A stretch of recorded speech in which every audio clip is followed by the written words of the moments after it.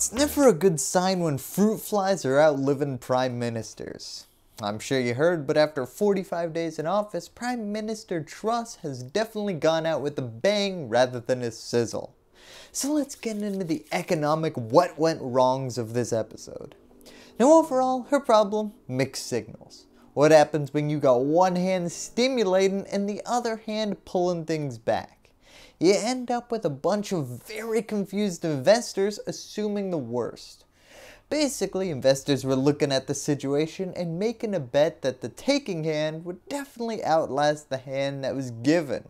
And what do you know, 45 days later, they were proven correct.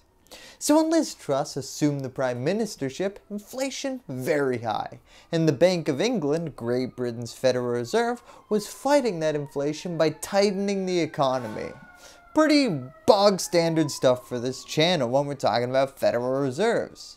Now where things get special is Liz Truss's response to this situation. You see, she came into office with a plan. Alright, we're gonna fight the central bank and we're gonna stimulate this economy. Now remember, this is a conservative prime minister, so stimulation really meant tax cuts for the wealthy and rolling back a whole bunch of corporate taxes, while deregulating industry. Well, the new British Prime Minister Liz Truss has laid out a terrific supply-side economic growth plan, which looks a lot like the basic thrust of Kevin McCarthy's Commitment to America plan. Let's start with Truss. She is slashing tax rates and deregulating energy. I just love it. Aged to perfection. Now all those changes were scheduled to come into effect at the beginning of the new year. So alright, with stimulation still months out, how did promising future stimulus screw things up today? Well, before this announcement, the pound was already taking a pounding. This action was the economic equivalent of making a public speech saying, at the end of the year, we're gonna start punching holes in this already sinking ship. What investors heard was, if you think things are gonna start getting worse soon, well, find a lifeboat now. Put another way, if you could confidently say that a stock is gonna lose half its value next week, well, you'd probably sell it at a loss now to avoid eating that 50% drop a week out.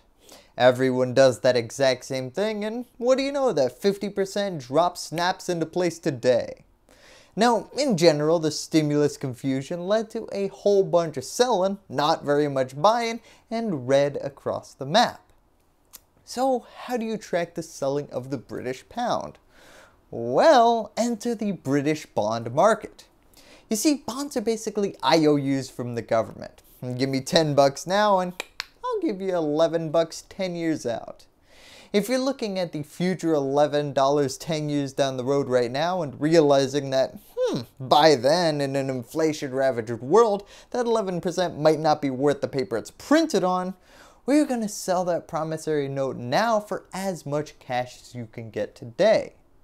This is where the stimulation hand and the pulling back hand not being in coordination really started to lead to a collapse.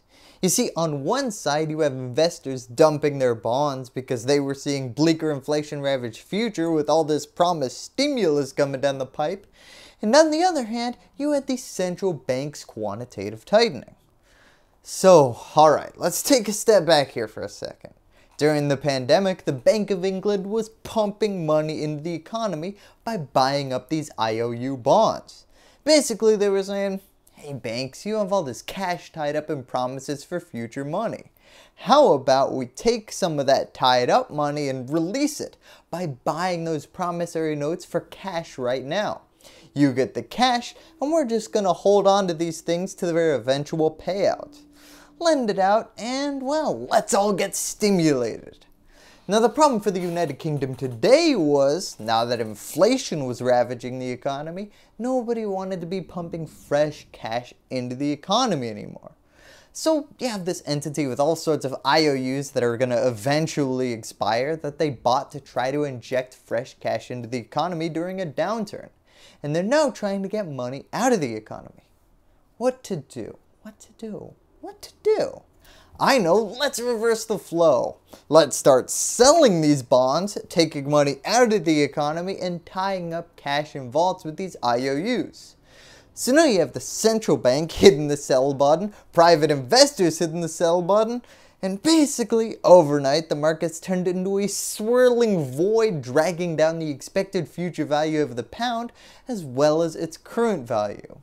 Now the story keeps going and boy does it get a lot bleaker, but before I continue I want to emphasize a side point that makes this relevant to everybody watching. You see, America right now is dancing on a very similar blade. Our Federal Reserve is unwinding their bond holdings into a market that isn't super jazzed about buying them all. Big difference between America and the United Kingdom is there hasn't been a similar inflection point to lead a lot of private investors to dump their holdings onto a market with very few buyers. So now back to the United Kingdom's economic adventure story.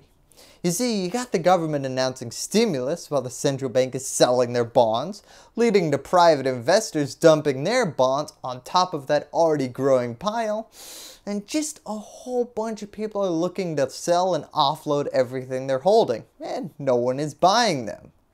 Now this all led to a very sudden drop in the value of bonds, and very sudden drops, not good. So, alright, bonds are down. Who cares? Well, two groups in particular. First, the investment group. You see, bonds are basically the financial entity that stopped getting invited to the party by stocks years ago because they're too boring. You're investing in the promise of $10 a few years out. Great!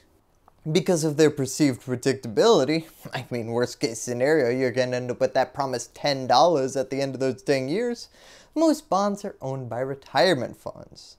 Now that fact has a magnifying effect on this problem because there exists a thing called margin calls, and they can magnify any sudden drop. You see, bulk buying bonds is a bit like buying a house. You make a down payment and then you borrow cash from a brokerage to buy the rest. That house goes up in value and everyone wins. Yay! That house goes down in value on the other hand, and that lending body is gonna start sweating. You borrowed cash from me to buy this stuff, and now the overall value of what you bought is getting pretty close to the amount we lent you to buy it all. You gotta make an additional cash deposit at my brokerage so that I can use it as collateral. Or alternatively, I'm just gonna sell everything you have and use the money we raised to pay myself back.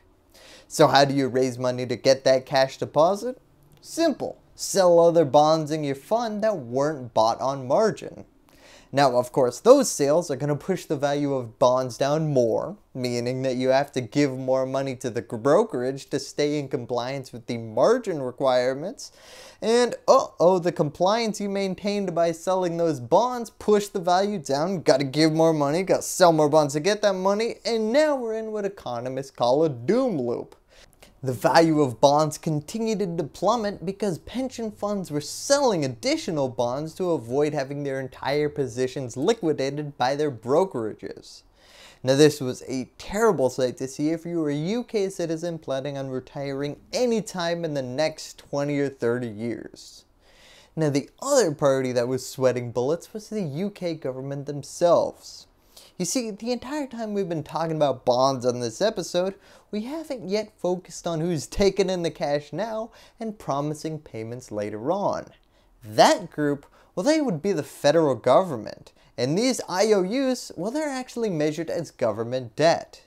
Now this whole tax cut plan was to be paid for by deficit spending.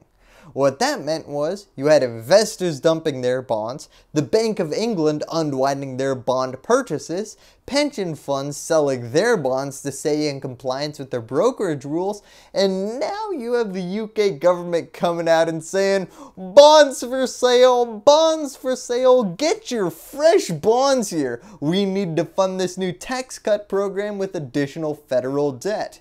Give us $10 now and we'll give you $11 in 10 years. What? No takers? Alright, how about $9 now for those $11 in the future?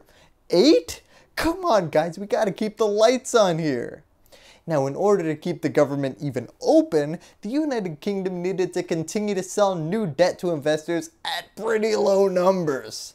The future price tag associated with the United Kingdom government trying to keep their lights on for the last few weeks has been brutal. So what's the solution to all this? Well, two moves.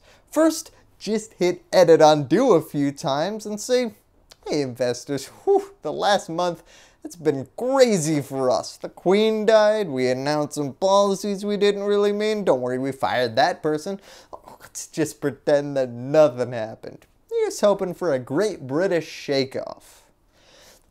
Now the other thing they did was have the Bank of England play the Uno reverse card and just buy back a metric ton of bonds that were on the open market, providing some much needed demand, as well as raising the prices and stabilizing the bond markets overall.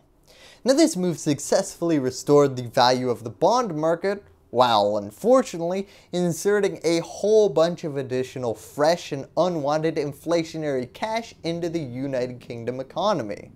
At the end of the day, the United Kingdom is back in stable condition again, with the biggest losers being, first, anyone who sold between the massive drop and the Federal Reserve's massive reverse on bond buying, and second, well, overall just the fight against inflation in the United Kingdom, because there is a whole bunch of new cash that was injected into their economy when the Federal Reserve started buying all these bonds to increase demand again.